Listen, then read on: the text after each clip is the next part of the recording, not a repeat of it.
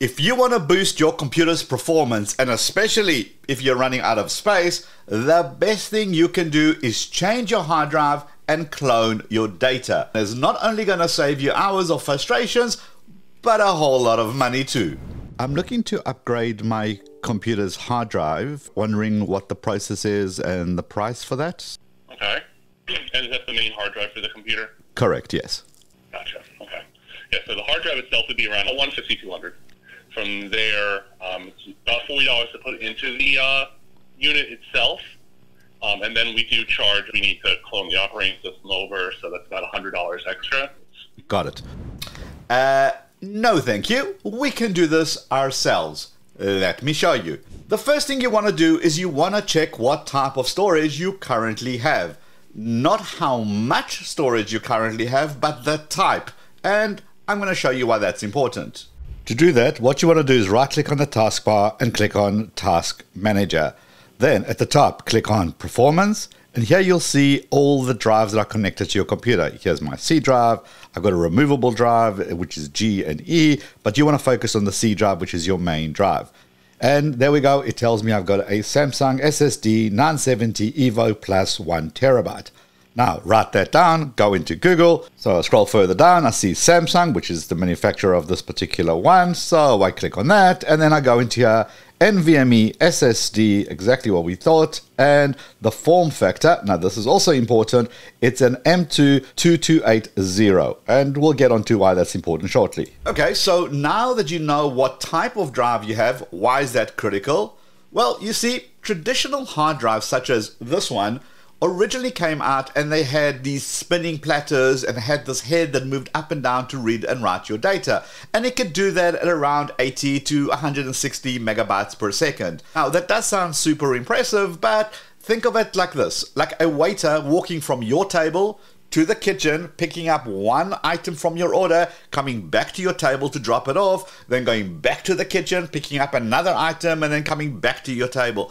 Yes, it works, but not super efficient. So then we had something called the solid state drive, or SSD, and that took over and improved the speed from that 80 to 160 megabytes per second to around 200 to 550 megabytes per second.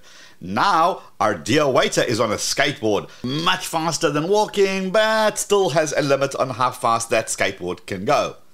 And then we have the NVMe SSD, which increases that speed to a massive 3,500 megabytes per second, or even up to 7,000 megabytes per second.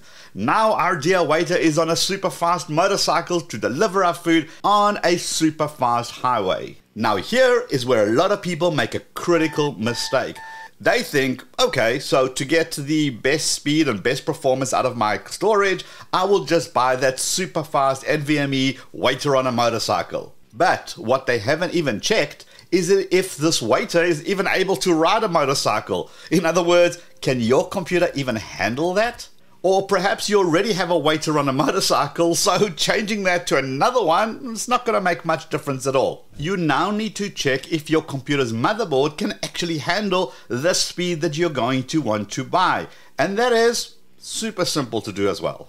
Right, in your Windows, go down to your search bar and type MSI Info 32 and click on System Information. Now you're going to see a whole bunch of stuff, but the one we want to focus on is System Manufacturer. This is a Gigabyte Technology Co. Ltd. And the system model is Z390 Aorus Master. I don't know if I'm saying that right, but that's what it is. That's the make and model of my motherboard that's running my computer. Of course, I'm going to stick that into Google, do a quick search, and here are all the specifications of the motherboard. The only thing I'm interested in right now is the NVMe, so I do a quick search for it, and it tells me exactly what my motherboard can do. And this one tells me it's got a Gen 3, another Gen 3, but look at the different type. And the types are that form factor I was referring to earlier, 2280 and 22110. Remember those. Your motherboard may have a Gen 4 or 5, which is even faster than my Gen 3. It could also have a Gen 1 or Gen 2, which is of course slower. And because we've looked it up, we now know that this particular motherboard can handle two form factors. It has that 2280 and the 22110. So now let's go find my new storage. So, good old Amazon, 1 terabyte NVMe SSD Gen 3 2280. I just type that in, and I'm going to get a whole bunch of different options. And I found one that it's a 1 terabyte, it is Gen 3, and it has the right type, 2280. Now, of course, you can really nerd out and research one brand versus another brand and look for those benchmarks, but for most people, getting an NVMe, which is Gen 3 at 3,500 megabytes per second, is going to make a massive difference over your standard old hard drive. Now comes the fun part. We're going to upgrade this mini computer, which currently has an NVMe storage, but it's only 256 gigs, and this computer is running out of space. So, to upgrade it, I purchased a 1 terabyte NVMe Gen 4 storage. Now, the part that normally throws most people off is we don't want to spend hours reinstalling Windows. We don't want to spend hours having to hunt down all the apps that we have and set them up and install them and then kind of recustomize the computer exactly like we have it right now and then move the data across. Too frustrating, takes too much time. Well, thankfully, we don't need to do that because this is where today's sponsor, EaseUS Disk Copy, comes into play.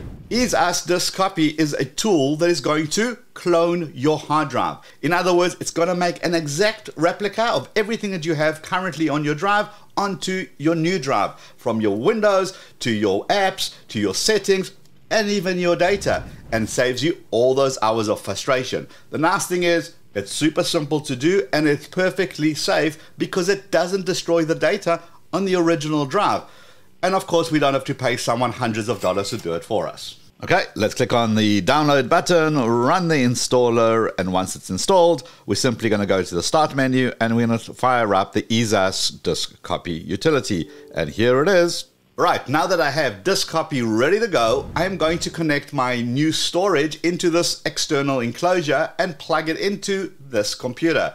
If your computer has multiple PCI slots, then you can just simply power off your computer, put the new drive in, but this mini PC doesn't, so I have to use an external adapter.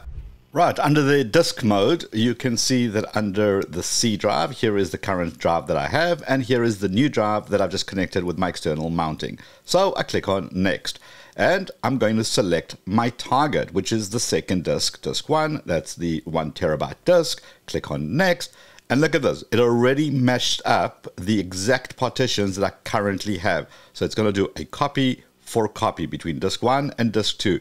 If I don't like that, I can actually edit the disk layout. So I can make it bigger, I can make it smaller.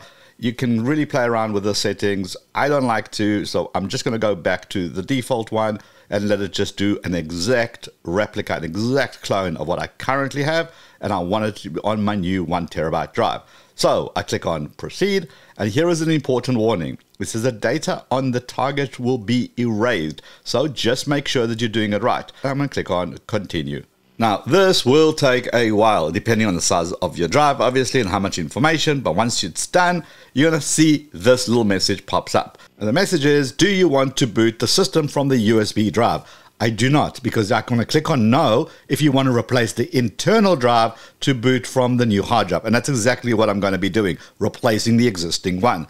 And now, it's pretty much done. If I look at my C drive and look at all these folders, click on the D drive, look at these folders, they're exactly the same, we're done. All I've got to do is take it out of my external mounting, mount it into the computer, boot it on, and look at that. All my apps are here, all my customizations here, and so is my data. And this computer is now flying with lots of free space to work. I have a link in the description so you can get your own disk copy tool, and the best bit, it's non-destructive. And now that you have your shiny fast new drive with lots of space, do you know these powerful Windows tips right over here? Check them out, give the video a quick thumbs up before you head out, and I'll see you in this video. Let's go.